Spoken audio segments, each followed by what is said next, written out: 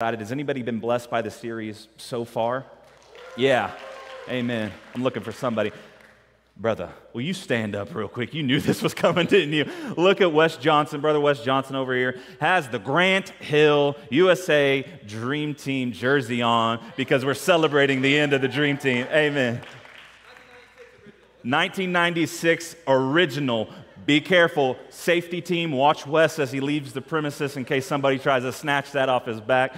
I appreciate him leaning into the theme of this series this morning. I got on eBay the other day when he told me he was going to do that, looking for a Charles Barkley one, and let's just say it's out of a preacher's price range. The salary will not hold that up. It was pricey. So thank you guys for coming so much. I'm really excited. Speaking of basketball, you know the other day when I was talking about my mom getting rowdy at basketball games? Y'all remember that? Anybody? I know we have attention spans and memories like goldfish. I do too.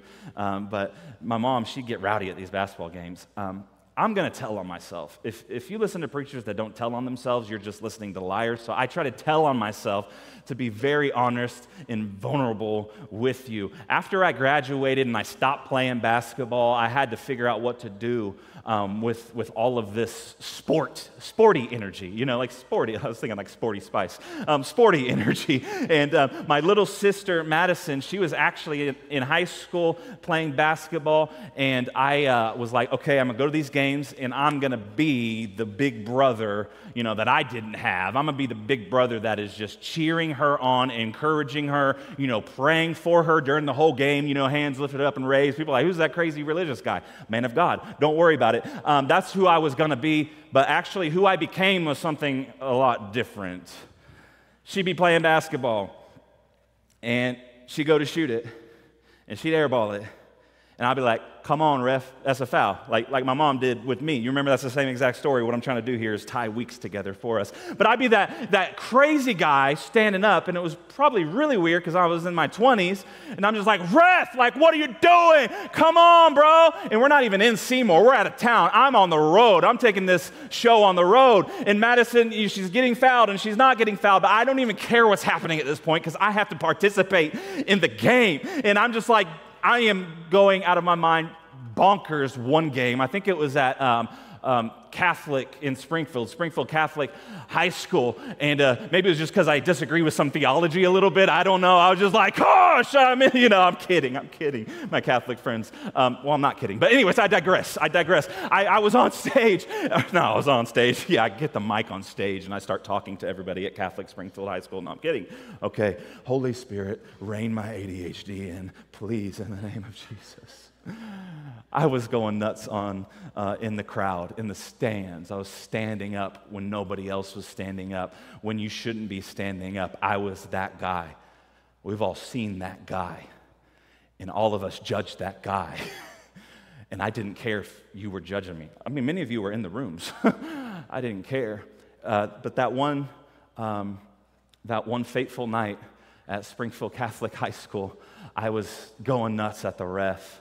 You know, like we're having a conversation, and I'm just like talking to this dude, and I'm not being nice. I'm being pretty disrespectful because I think he's being disrespectful for not doing a good job. And he looks up at me. I'm like, ooh, that hadn't happened. That hadn't happened all year. Nobody looks up at me, you know, probably because you ignore people that are stupid. I must have pushed a button. I must have done something. And I liked that. I enjoyed that. I'm like, here we go. Keep pushing. Double down, John. You're finally making a difference in the game. You're affecting something. And I see this ref look over at the coach. I'm like, oh, what's this going on? He says, sit him down or I'm kicking him out. And you would probably think after all of my seemingly arrogant statements that I've just made here that I probably got kicked out. But actually, when I could read lips because I'm like half deaf because of all of the rap music I've listened to my whole life, and worship, by the way. Worship last night, Apple Festival, boom, my eardrums out. I loved every second of it. And I was reading his lips, and he says, sit him down or I'm throwing him out. And I would like to say that I stood my ground. I stood for what was right. She was getting fouled. She traveled, like, we can't let girls play like this. Why nobody watches girls basketball until Caitlin Clark rolls around? I said what I said. Some people are afraid, though. We can't let it go on like this. So he sit him down or I'm kicking him out. And I said, okay, yeah, I'll sit down. I just sat down. I sat down. Coward. Your pastor is a coward, especially when it comes to women's basketball. I'm a coward in the gym. I sat down. The guy that was standing up for games and games and games, I sat down because I didn't want to be kicked out. And what this does, it illustrates a part of our human psychology that creates a lot of problems for us. It's easy to stand up for things until we're faced with the reality that because we're standing up, it might get us kicked out, or it might make us fall on our face. It's easy for you to stand up for Jesus. I'm just going to say it. Most preachers are like, no, it's hard to stand. No, it's easy for you to stand up for Jesus until you realize standing up for Jesus might just lead you to your personal fall. Your fall in your personal life, your friends, you might have a falling out with friends because you're standing up for Jesus.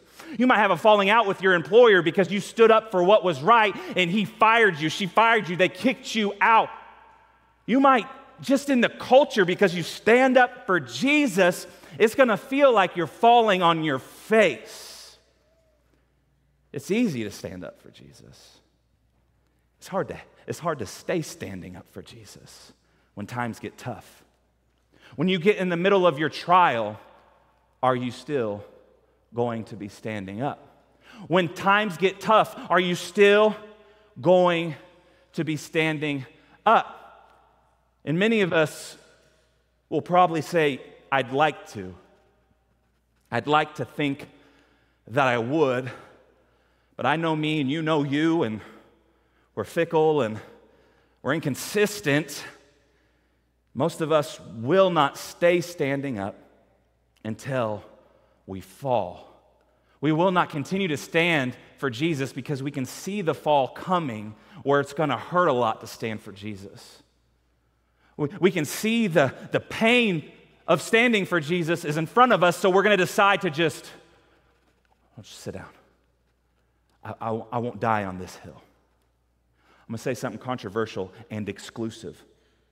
First off, before I say the exclusive, controversial thing, Christianity is an exclusive religion. All ways do not lead to the Father. All ways do not lead to God. There's one way that leads to the Father, that is through the Son, Jesus Christ. That's exclusivity. So the statement that is possibly controversial and exclusive in nature is this: if you will not stand for Jesus to the point to where you're willing to fall for Jesus, you are not saved. You aren't. You are not a Christian.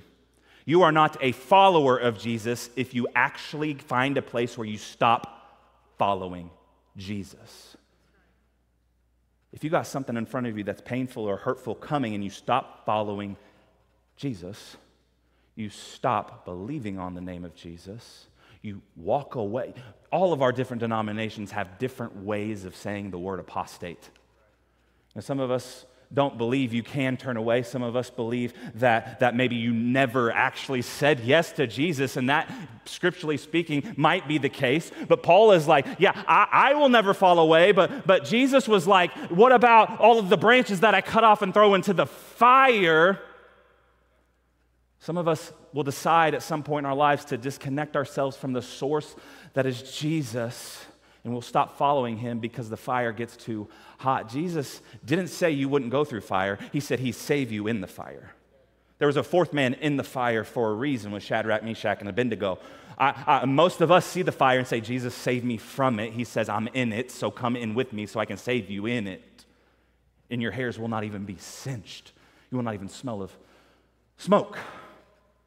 So, do you actually follow Jesus when times get tough? Or is that when you tuck tail and run? And I know the question that a lot of us have right now is this: will he stand for me in a trial? I think a lot of us, we're afraid of the pain. We're afraid of any trauma in front of us, because if I have to withstand that, I'm unsure if Jesus will stand in it with me. We don't know. And a lot of us don't know because we've never had the faith to step in and experience it. We've seen other people get healed. We've seen other people get delivered. We've seen addictions get broken off. But personally, for us, have we ever stuck with Jesus long enough to walk into a trial and stand with him so we can experience it for ourselves? There's one thing about reading, even the Word of God, there's one thing about reading the stories of the men and women of God going through something, but there is something else called experience that takes the wisdom of Scripture and embeds it in your soul, and then all of a sudden you can actually believe it and walk it out in real life. We need to become a church that stands up and steps in to the fire that might be in front of us, no matter if that means we're going to fall on our face. If you're falling for Jesus, you're winning. If you're falling for Jesus, you're succeeding. If you're falling for Jesus, you know that you're actually doing kingdom work. And you're actually doing what Jesus came to do himself, seek and save the lost. We're in Acts chapter 7 to finish off this series. Last week, we had the marathon where we read 50-some verses, so we have a little small portion comparatively to go through today, but turn to verses 54 through 60. 54 through 60. It says, "Now when they heard these things, they were enraged, and they ground their teeth at him. But he, full of the Holy Spirit, gazed into heaven and saw the glory of God, and Jesus standing at the right hand of God. And he said, 'Behold, I see the heavens opened, and the Son of Man standing at the right hand of God.' But they cried out with a loud voice and stopped their ears and rushed together at him. And they cast him out of the city and stoned him. And the witnesses laid down their garments at the feet of a young man named Saul. And as they were stoning Stephen, he called out, 'Lord Jesus, receive my spirit.' And falling to his knees, he cried out with a loud voice, 'Lord, do not hold this sin against him.'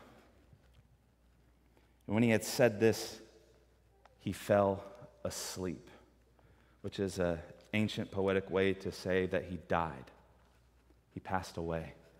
It's really a Christian way to say he died and is going to be awakened with our Lord Jesus.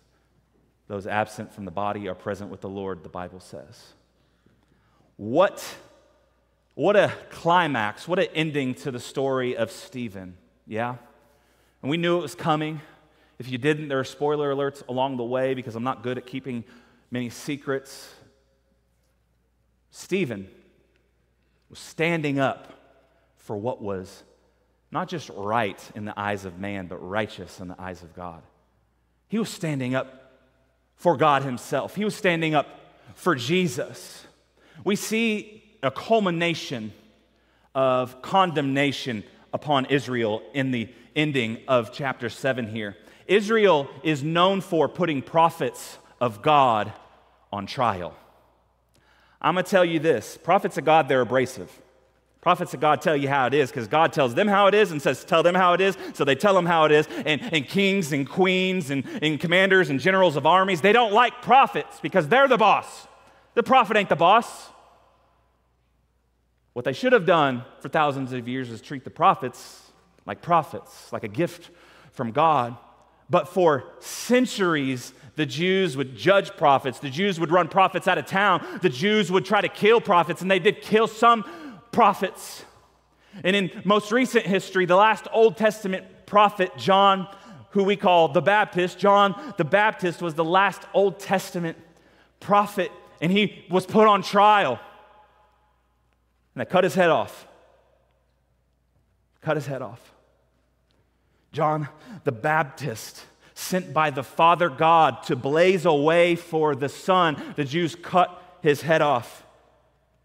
The next, our Messiah, not just the prophet, the Son of God, the very Word of God came and they hung him on a tree, the Son of God. And then 1 to 3 years later, the deacon, Stephen, they put him on trial as if to say, Holy Spirit that they say is inside of this man, we're judging you and what you're trying to do in Stephen, and they stone Stephen to death. Religious people do not like reform because they think their religion is perfect. And you can read the whole Bible, the whole Old Testament. There was no perfection in the law. The law was designed to show man's imperfection and to show them that they needed a perfect God to step into the place, a blameless lamb to step into place and be the once and for all sacrifice. It wasn't us that could foot that bill. We're not perfect, and none of our good deeds are perfect enough to change and morph us into anything. The perfect God was sent to do that.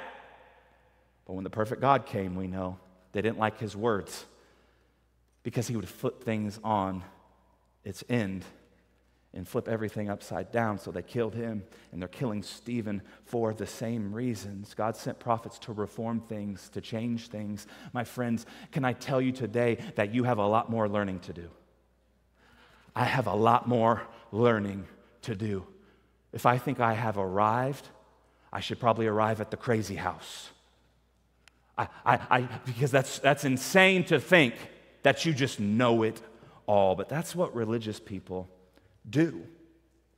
Prophets come to tell them, you got to relearn how to live. You got to relearn how to believe. You got to relearn every single thing that you're doing so you can actually be effective. Another basketball series. I promise. I'm going to rewind that. I'm not promising none. Come on, Lord. I'm going to have a lot less basketball analogies after this series. This is just the theme, okay? Like, be with me. So I got another basketball analogy. Don't tune out. Don't check out. There's a point to this. In my freshman year, we got a new coach, and I was pretty good 8th grade year. I'm not going to tell you how good. It was just dream team level good. No big deal. But new coach came in, and he looked at all of us, but he was, like, looking at me. He's just like, I don't like your shot. Like, you don't like my shot? You don't like my shot? Why don't you look at the stat sheet, coach? That's what you call yourself. Dropped 24 on Hartville with my shot. Dropped 28 on Greenwood with my shot. Dropped 32 on Norwood with my shot. He's like, yeah, it's ugly and it's inefficient. I'm just like, okay, whatever, coach. I'm an agreeable person. I don't like drama. I don't like conflict. I actually never said any of those words to him. Just they're all right here. And so what he did that summer of freshman year, he strapped us up with it's like a shooting strap that locks your non-shooting arm in place. And it looked like a straitjacket. And I'm like, coach, like, I know you think I'm crazy, but please don't put that on me. He's like, it's for your arm. So it locks it in place to where this thing can't move and get in the way of your shot and push against things. And it locked me, it limited my arm so my shooting arm can do what it was designed to do. It made it hard. It felt wrong. I'm going to be real. It felt wrong. I don't know if anybody else felt wrong shooting the ball that way. I just felt wrong. But it allowed me to do the right thing. You got to do what's right, even if it feels wrong. Because I'm going to tell you, it's going to feel wrong to do the right thing in our culture. It's going to feel wrong to stand up for Jesus when the culture says, you know, Jesus was just a man. Jesus, did he even exist? It's going to feel wrong to stand up to culture when we raise our family as fathers and mothers in a culture. It's going to feel wrong to tell them right is right and wrong is wrong when the culture says there's no such thing. It's a spectrum. Right and wrong is on a spectrum. No, there are things in the universe on a spectrum. Right and wrong are not on that list. Right is right and wrong is wrong. It's black and white when it comes to right and wrong. But I'm telling you, standing up for what's right is going to feel wrong. It doesn't always feel good to stand up in righteousness. It hurts, but you got to do it. It might feel wrong. It might feel like you're limited in a way. But there's a thing about freedom There is no freedom without boundaries. Do you understand this? There's no freedom without boundaries. You have no boundaries, your freedom will get taken by our lack of intelligence and we will kill ourselves. There's no freedom in doing whatever you want to do. There's freedom in boundaries. That's why there's walls around cities. That's why there's lines on the street that we drive on. Surely we're smart enough to figure out left and right. Why do we need lines? Because we're texting and driving. That's why. But I digress. It's illegal now, by the way. I saw somebody do it in the parade yesterday. That was wild. On a golf cart, they're texting in the parade. That was fun, dude.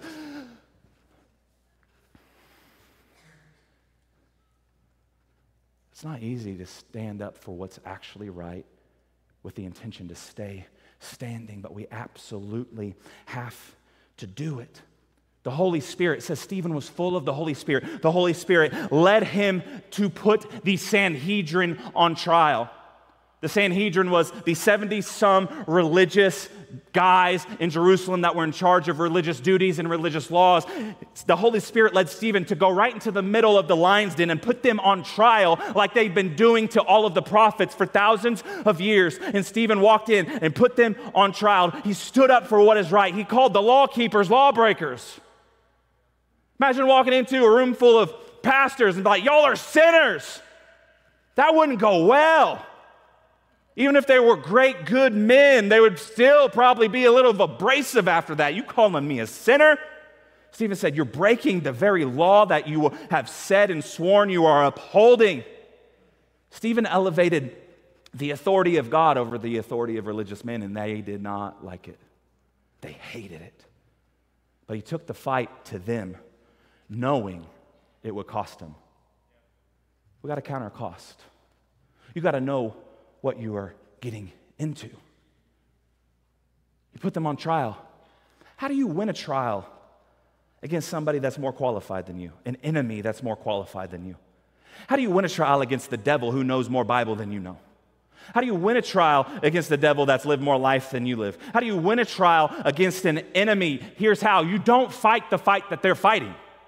You don't fight by their rules. You fight God's fight, God's way. You rise above the ways of the world, the ways of the enemy. Stop gossiping about somebody that's gossiping about you because they're gossiping about you and you think you're able to gossip about them. That's fighting their way. That's fighting the world's way. Oh my gosh, so-and-so said this about me, so I'm going to go talk to all of my Christian friends, all of the people I have coffee with, all the people we do Bible study with. Hey, this ain't gossip. This is just a prayer request. No, that's just gossip, sweetie. It's not going to work. That's going to work for the devil's fight. That's going to allow the devil to win. Stop backbiting each other. And this is in the church.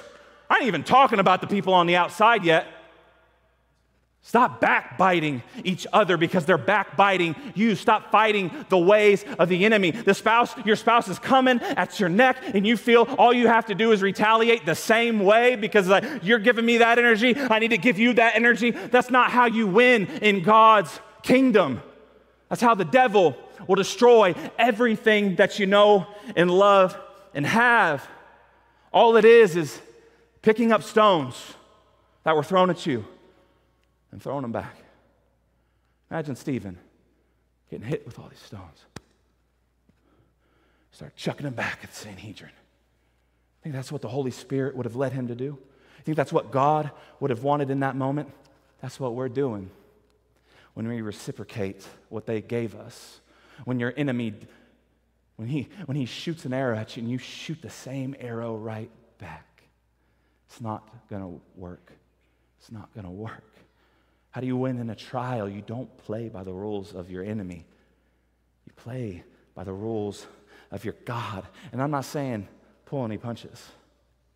I'm not saying be weak. I'm not saying just lay back when the Lord is telling you to actually fight. I'm saying my punches hit different with the Holy Spirit. My punches look different with the Holy Spirit. I'm built a little different when I'm full of the Holy Spirit. So when I'm fighting, I might look like I'm falling. When I'm fighting, I might look like I'm losing. Why is he just letting the devil beat him up? Who says I'm getting beat up? Who says I'm getting beat up? What, because I'm going through pain?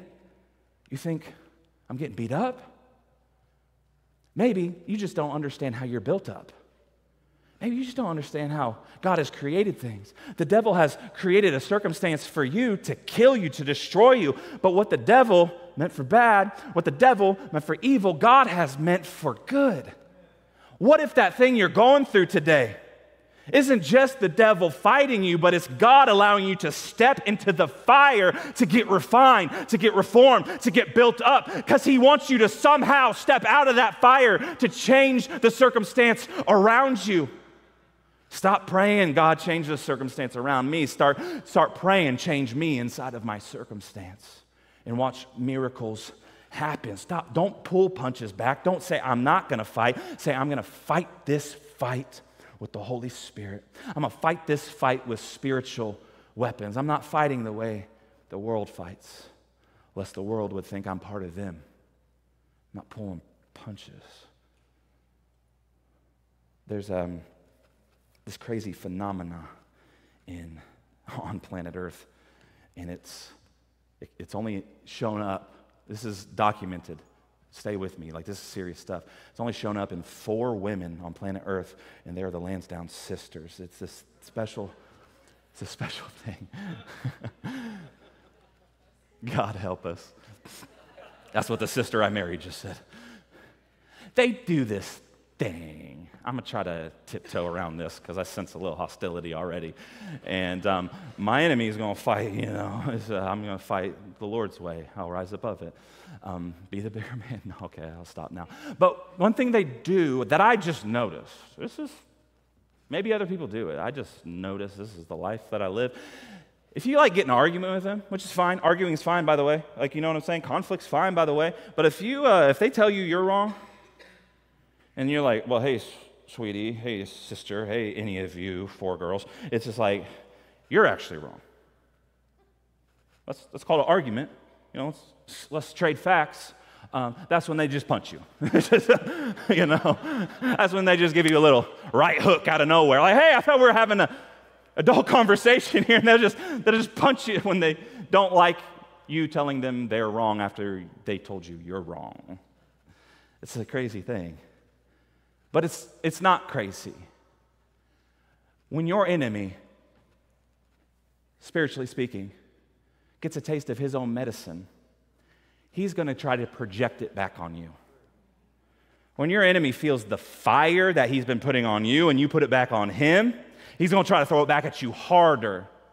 When your enemy feels God's judgment on him, he's going to try to take God's judgment for him and put it on you, and now you have a decision to make. Are you going to believe it that it's for you?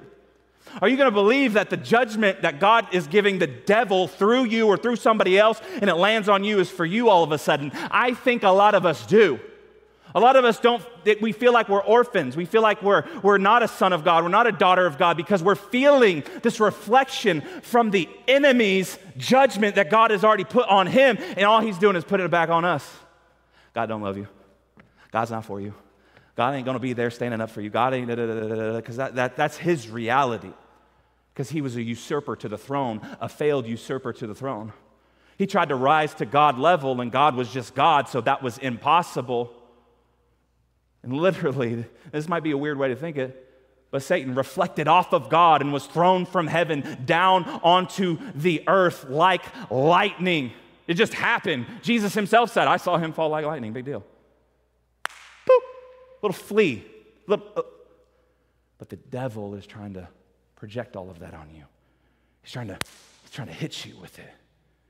He's trying to hit you with everything that he's got, and all he's got is judgment from God and a lack of a future. All he has are terrible emotions. All he has is judgment, judgment, judgment, guilt, guilt, guilt, shame, shame, shame. Are you thinking now? Are you wondering why you feel that all the time? Because you're entertaining the voice of the devil more than you are the voice of the Savior. The devil hates you, and he is going to reflect all of his misery on you over and over again. This is what we see in Acts chapter 7. Stephen's like, I'm putting y'all on trial. The Holy Spirit is putting you on trial. And they're just like, no way. This is not happening. You can't put us on trial. We are mightier than you. We are you times 73, but we actually went to college. We went to seminary. We did all the things that you didn't do, Stephen. So we're actually going to kick you out of town because legally we can't kill you unless we kick you out of town. And legally, Stephen must have said something that was bad enough for them to actually execute him for blasphemy. He had to say something because there's nowhere in the text that indicates the Sanhedrin broke any laws. Religious people are good at making new laws. Religious people are good at finding loopholes. Oh, Pastor, I tithe. I tithe in my own way. You know what I'm saying? I give to that one charity. You know, everybody says, where is this charity? This charity is probably very wealthy right now because everybody has found a loophole to give to that charity. It's like, make me CEO of that charity so I can actually give God's money back to the church. It's like, that's what I want to do. Religious people are good at finding these loopholes. And they're like, you're on trial, Stephen. And this is Stephen's trial. We're going to put you on trial. They were enraged. They ground their teeth at Stephen. That sounds demonic to me. I've never had anybody grind their teeth at me, like where I could hear it, you know what I mean? That sounds demonic to me. Like the Sanhedrin was channeling the literal devil himself because God was putting the devil on trial through the Sanhedrin, and they cast him out of the city. They took off their outer garments and laid them at the feet of Saul of Tarsus. And Saul of Tarsus, in the next couple chapters, we begin to know him as Paul. Saul was his Hebrew name. Paul was his Greek name, and that matters in Roman name. That matters in the future. But I find it interesting that the enemy channeling the Sanhedrin said, hey, take off your outer priestly, religious, beautiful garments. Take off your three-piece suit. Take off that nice little flowery hat that you wear to church and go lay it at the feet of Saul of Tarsus, who, I think the enemy knew this, who God is actually after. Stephen's here because of Saul's here. Stephen's here to influence a man that can change the world. They laid their garments at Saul of Tarsus' feet. He was probably not even in the Sanhedrin. He was probably just still a student of Gamaliel. And he came up to the front lines because all of the religious pastors, they started to pick up stones to execute Stephen. So Paul got closer, and he was in agreement because he was a man of the law, laid all of their priestly garments at the feet of Saul, the future of Judaism, and they picked up stones to kill Stephen, saying that we don't need God to judge you're right or wrong. We got the law. God gave us the law 2,000 years. We don't need God anymore. We don't need him. We're going to judge him. He broke all of God's laws and all of our little laws that allows us to execute him, so we're picking up stones to throw at him. I wonder if some of us this morning feel like the enemy has already picked up his stones, has us in his crosshairs, grinding his teeth at us. Some of those things that you hear when you're alone, some of those voices in your head grinding their teeth at you, saying you're not good enough, picking up their stones, and they started already throwing them at you. I'm sure you felt that, right? When something just hits you out of nowhere, an evil thought, can I be honest for a second? That sinful desire that you thought you got over and you've even testified that God set me free from, and all of a sudden it's just back. What is that? What is that? That's the enemy picking up a stone, throwing it at you. And he's saying, this stone owns you. This stone dictates if you live or die, and all of a sudden you think you're addicted again. All of a sudden you think you are that sinner again, when the truth says you're set free. But the enemy is like, Satan, I'm not set free, so I'm going to trick everybody to think they're not set free as well. Do you feel like the enemy is just hitting you with stones lately? Do you feel like the enemy is your boss and giving you a negative performance review every second of every day and telling you he's the supervisor and he works for God himself? That's how we act. Be shamed about that. That's what the enemy says. The voice of Satan himself, who we know and declare is a liar. That's the voice we believe the most. What is that? What fear is inside of us that is driving us so hard to believe the only known liar in the entire universe, anything he ever says is an actual lie, and that's what we choose to believe other than the words of a loving God? It's because he's wrapped himself, he's taken all these stones and built a new framework in your mind and in your spirit to make you believe that you are not good enough for the love of God, and that what you are going through is a result of your disobedience, or a result of your sin, or a result of your past. That pain you're going through is because your past is bad. So you just feel shameful. I feel it right now. There's shame in the air right now. But it's not true. It's a lie. Jesus sacrificed himself. Like I said earlier, and a lot of you cheered. Jesus owns the keys to death, hell, sin, and the grave. He's bought and paid for everything that you need. He died so your shame could die.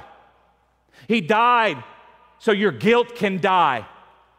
He went into the tomb, dead, took sin with it, took every bad thing you've ever done with it, took death with it, and then he resurrected, telling us, that's all dead and gone. I killed it. The devil, the enemy that so has us wrapped up in his mind, thought that he killed me.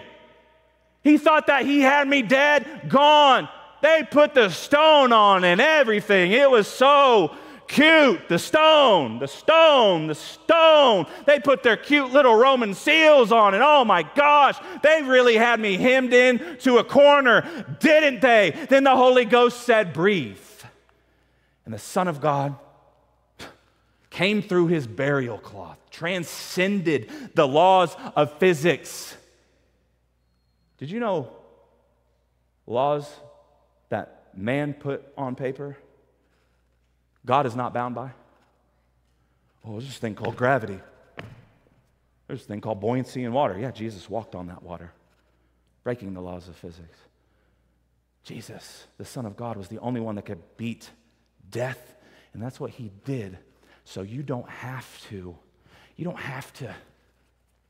live this death-conscious life anymore.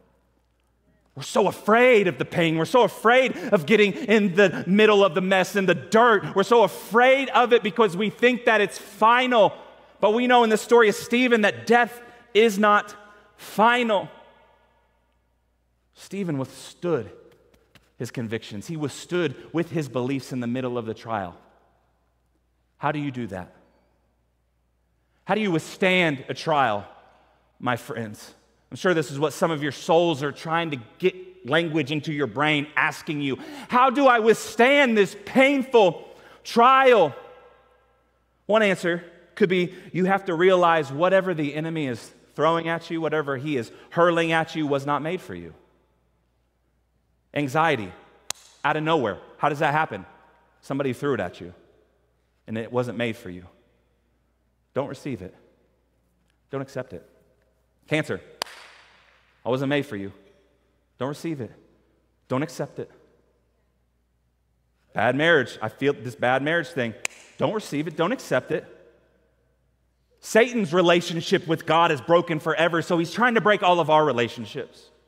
Don't accept it. Somebody's gossiping about you, and it really happened in the physical realm. You even saw it on Facebook or Instagram or Snapchat for 24 hours, and oh my gosh, I am going to change my whole way of thinking in life and the way I feel about existence because another broken person said something broken about me. Don't accept that junk. It's not real. It's coming from the creator of lies, the author of confusion. If you're feeling confused right now and you're in the middle of a trial, you need to start rejecting and start reflecting. And I'm not saying doing that to people.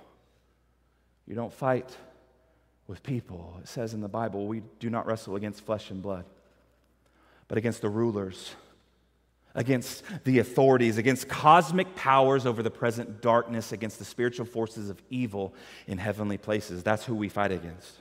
That's what we're wrestling against. When my neighbor is cursing me out, I see my neighbor. That's tough to witness. That's tough to take in, but I got to realize something is channeling that neighbor of mine, and I'm called to love my neighbor. Who's my neighbor, Jesus? Everybody. I'm called to love my enemies. It's a spiritual thing.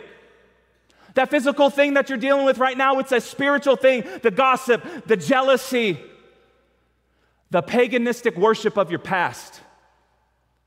If you are not worshiping the one true God, you are a pagan worshiping something else. You worship your past, you worship your trauma. Guess what's going to channel through you? Your past trauma, and you're going to keep on living it, throwing it at everybody else, just like your father, the devil, wants you to do. It's paganistic, it's spiritual at its core, stone throwing. It's a spiritual thing. But it manifests in the physical. And when they get physically threatening, when your enemies get physically threatening, you need to start spiritually threatening them with this: peace. You want to fight the devil? You fight him with peace. They're throwing stones at you. I'm swinging a sword. And the prince that I fight for is the Prince of Peace. I'm not throwing what you're throwing me. I'm not reciprocating nothing to you. I'm taking revelation from God and giving you a gift. Luke says this in his gospel, but to you who are listening, I say, this is what he wrote, what Jesus said, love your enemies. Do good to those who hate you. Bless those who curse you. Pray for those who mistreat you. That's how you fight your enemy. It's not sexy. Your action movies and your war movies and all of your stuff, it's not doing this. They're fighting swords with swords and guns with guns and blood with blood. But we do not wrestle against flesh and blood. We wrestle against spiritual authorities and evil things. So we have to fight with the Spirit, and the Spirit is beckoning us to fight with peace. He is calling us in the middle of your battle. Wield the sword of peace. John says this. He quotes Jesus, I have told you these things so that in me you may have peace. In this world you will have trouble. But take heart. I have overcome the world. Amen. Let's go. I'm about to make me preach another 20 minutes real quick. That about fired me up. I've told you these things so that in me you may have peace. In this world you will have trouble. But take heart. I have overcome the world. We have peace. You have peace. It's accessible. If you have Jesus, you have peace in your spirit, regardless of any trouble that any enemy is tossing at you in the form of a stone. No matter what trouble comes your way, you have peace because Jesus is the Prince of Peace. Jesus is the Lord of Lords. And thank God that Jesus is the King above every kingdom on this planet. There's a story that's been told about a king and a soldier in the throne room before a battle. King was on his throne like you would expect any king to be because he's a king. He reigns from his throne. The soldier before the battle approached him and he bent the knee. Has anybody ever heard that term? Bent the knee?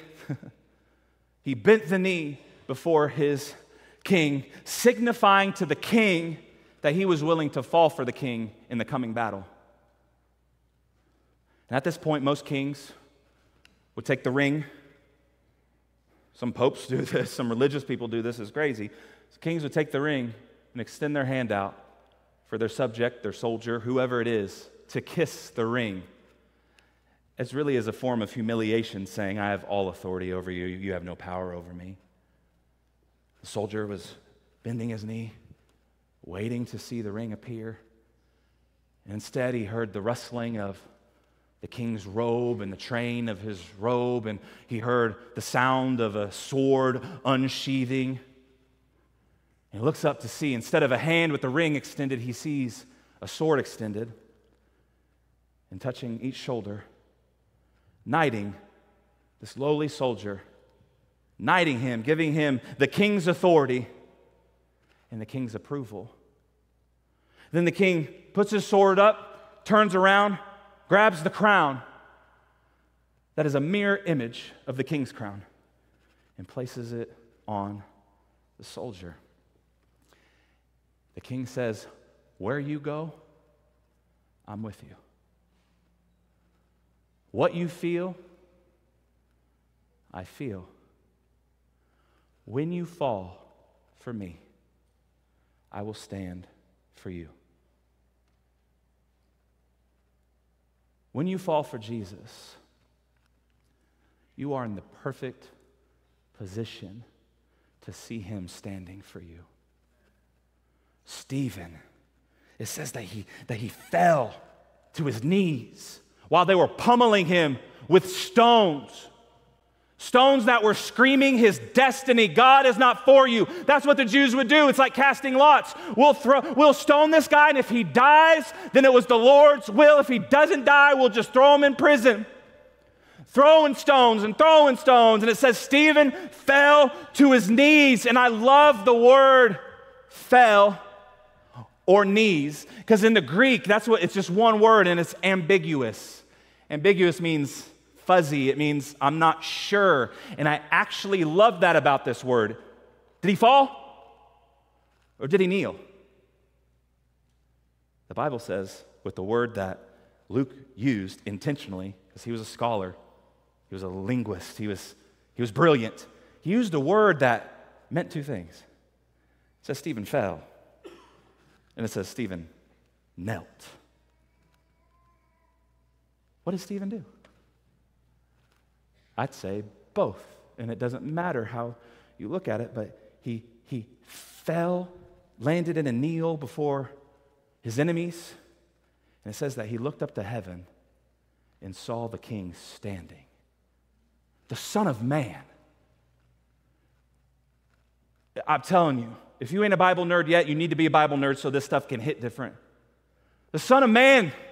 That's a term used in the Old Testament. Daniel used it a lot. It's reflected in Revelation. At the end, it talks about the Son of Man is this Messiah figure, the Son of Man, the Son of God, who came into man form to save mankind. And most of the time, almost every single time, the term Son of Man was used, it was talked about Judgment Day.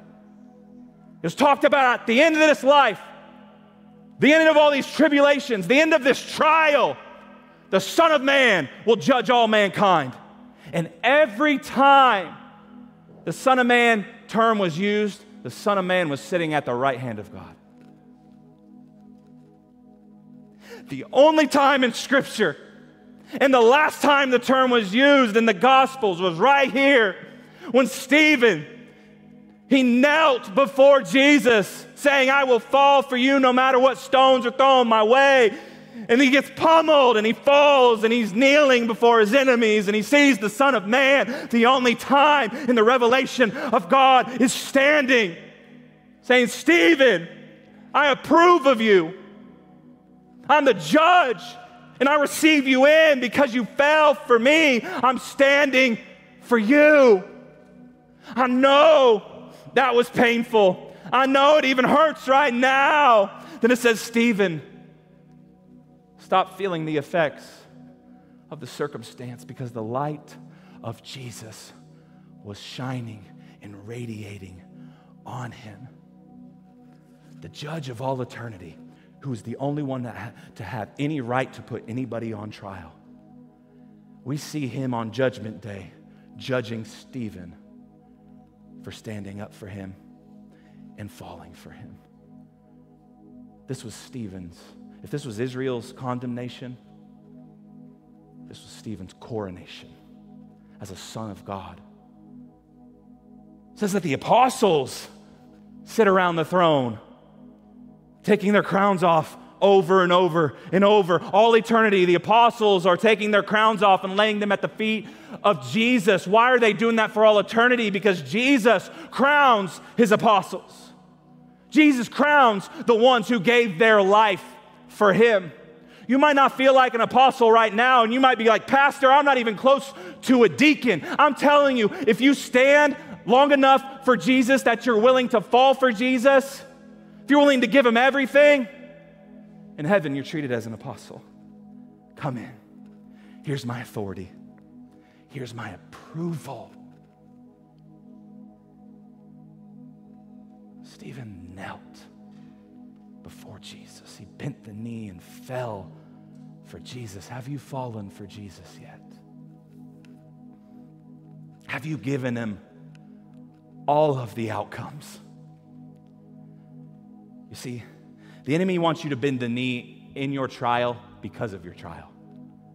It's possible that Stephen got pummeled with a rock and he fell. But what the enemy didn't know or understand was Stephen pre-decided before the trial. He pre-decided before the battle that he was in that his knee was already bent to Jesus. Don't miss this. When you pre-decide this is your stance before the King of Kings and the Lord of Lords, and he calls you to stand up if you might fall, if your enemy actually knocks you down, he's putting you back in the position of power so you can actually see the King of Glory for who he is. Don't let your circumstance dictate who Jesus is. Let your pre-decision right now, today, everybody in the room, decide to kneel before the King of Kings, no matter what your life looks like. And if you do that, when you get in the middle of the battle, who cares if you get knocked down? Because that is the perfect spot to see Jesus approving you. It's the perfect spot to change the world. Scholars believe this kneeling situation that we do at altars and prayer, it wasn't a Jewish thing. The Jews would typically stand to pray. They typically walk around to pray. But Jesus, the unreligious man that he was when he was on earth, the God of all eternity, it says in the Gospels that he'd often kneel to pray to the Father. It's the perfect position for relationship. It's the perfect position for healing. Not because of an act you are doing with your physical body, but because what your physical body is telling your spiritual soul of where you are at in the cosmos and where Jesus is, and your intentions to be willing to fall for Jesus. It's the perfect spot for the people in your life to see that the light of Jesus is real. Stand on your ivory tower, quote them every book of the Bible as loud as you can, and they will just call you religious. And the very word of God that can change and transform them won't, because the vessel was broken.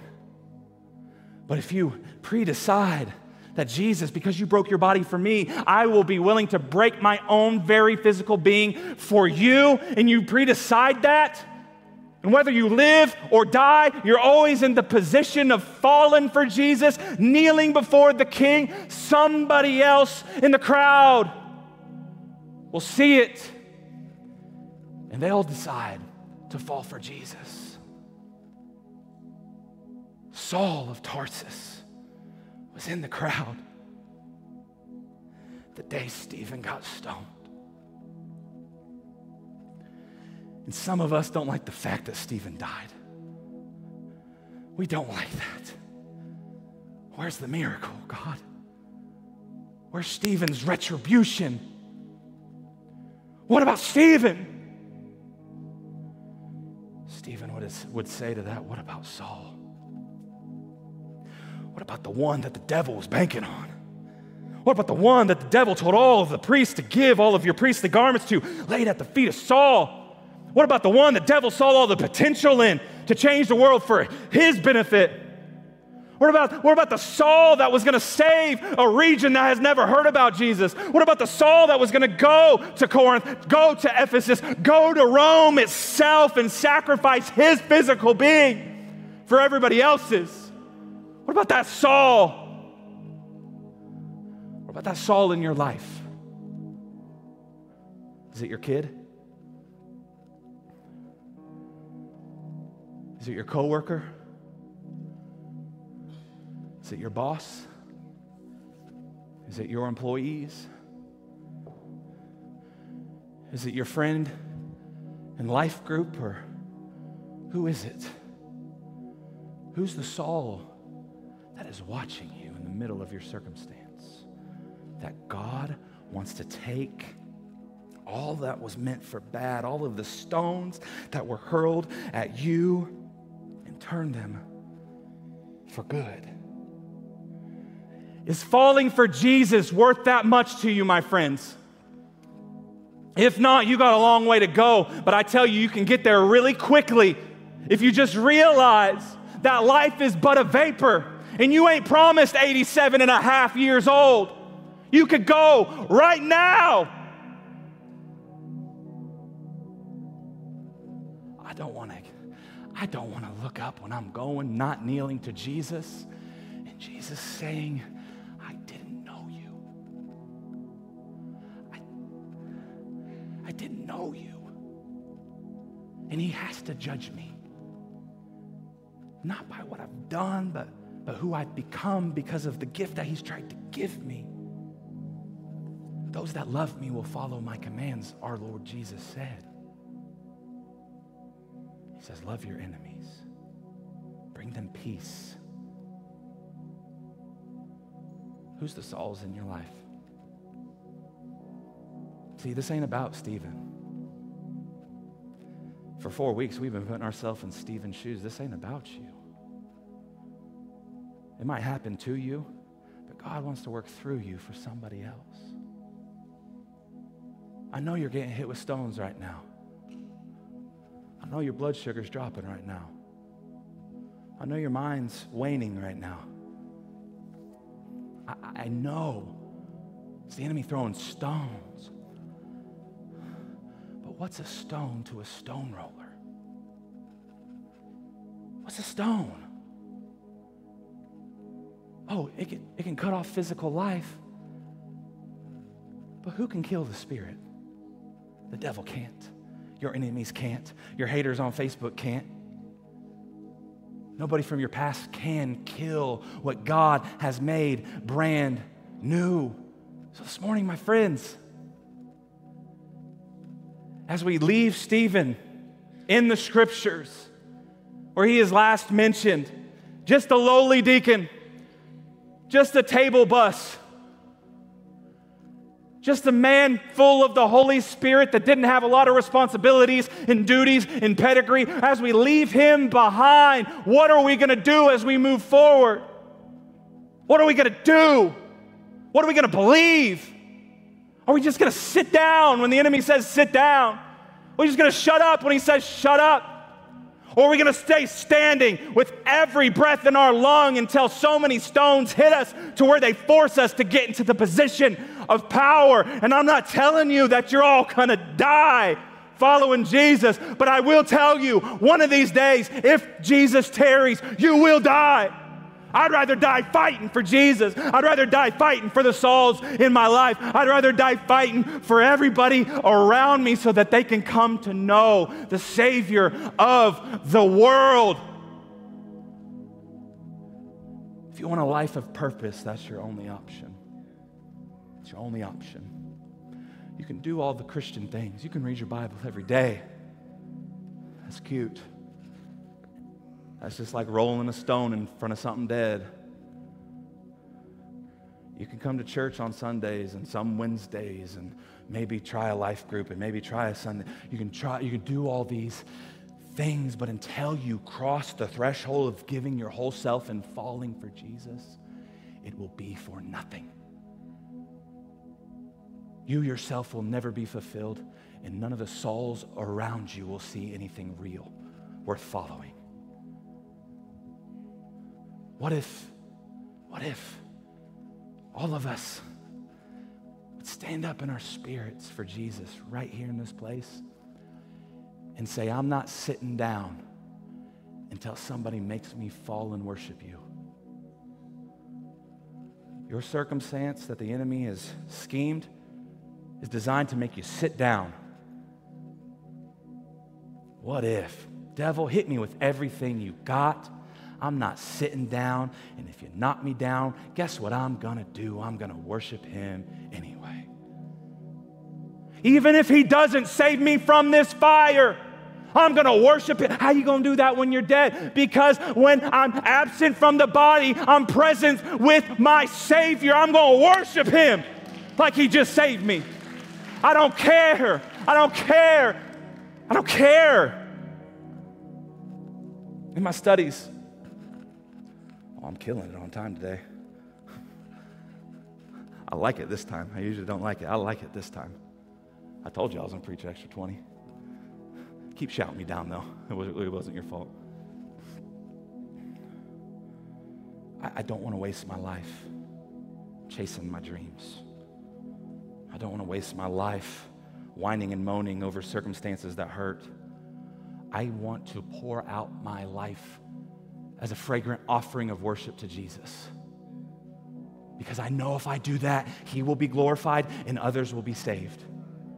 That's what we should be about. So what would happen if more of us fell for Jesus? The Sauls in the crowds that are watching you in your most painful moments will see the power they have been searching for. They will see the very presence of the thing that they have been yearning for their whole entire life, and that will be the fuel that will change the world. So who is your Saul of Tarsus in your life? My challenge and call to action for you today and right now is ask Holy Spirit, who is He? Who is she? Show me. Show me who my Saul is, who is watching me. And what if you, personally, this ain't your wife's choice, this ain't your husband's choice, this ain't your mom's choice. What if you decided to stop standing for your selfish pride? Stop standing just to stand. Stop standing because it's the thing that culture wants me to do in this specific era of time. Stop standing for myself and not sitting down. It's not what I mean. Don't sit down and quit. But take it, endure it, grow some perseverance that can grow some faith, that can give you some hope to make it through the storm. Be a living sacrifice. Don't tell me you're willing to die for Jesus if you won't live for Jesus. The stakes are high today, my friends. If you don't live for Jesus, you ain't dying for Him. And if you don't die for Jesus, you're dying for yourself. A God who has no power, a God who has no ability to change your afterlife into an eternal paradise like Jesus has. So don't sit down. Don't quit. Be a living sacrifice. And know at best, you will have some scars if you choose this. Can I get an amen for some Christians in here? We got some scars, baby. I got some scars. I got some scars. And at worst, I'm going to die for Jesus. And I'm willing to be received by the King of Kings if that's what He wants me to do, so somebody else can see the glory of God.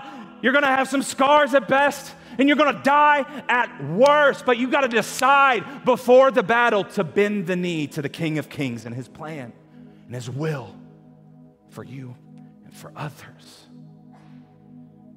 The miraculous you're after in your life, you're not receiving it because you have not bowed to Jesus yet. This ailment that you've had for decades is in the balance. God's already released it. All you need to do is receive the gift by getting in the position of power and saying, God, you are God. I believe you can heal me, and even if you don't, I will praise you anyway. Instead of praising the storm around me by complaining that I'm not getting what I want. If you decide to fall for Jesus, your Sauls will see the glory of God in you, and they will fall in love with Jesus because you did it first. I just wish my son or daughter would give their life to Jesus. You first. You first. Stop playing church. Stop playing a game. This ain't no game, it's a trial. It's something that we're going through regardless, no matter how hard you don't want to go through it, no matter how much you wish, no matter how many times you rub the genie in the bottle, it's a trial, and we are in it until we are not. I might as well win if I'm in it. That's my personality. I might as well give Jesus all that he deserves while I'm in it. That's who I am. I might as well just give Jesus everything that he paid for on the cross. That's victory. It's not loss. It's not defeat. It's not whining. It's not wishing something was a different way. No, it's glorifying Jesus no matter the circumstance and seeing the lost become found for him. So we need to fall out of fear today and fall in love with Jesus, the King of Kings. So as we move forward this morning, today is your day to actually decide right now. And I know you might be in a battle. You're not in a battle. You're in the throne room of God right now. You see, there's angels encamped around you right now. And I wish you could open your eyes and see them. They're here fighting on your behalf. You're not in the battle. This is the throne room. This is your shot. This is your opportunity to bend the knee to Jesus and say, whatever you want, Jesus, you can have it from me.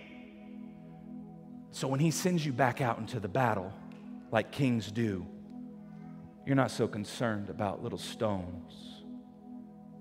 You're not so concerned about what they say or think or what the devil has. You're not worried because Jesus is King of Kings and Lord of Lords. And any pain that you suffer will be overshadowed by that King. And his light will shine on you for the world to see.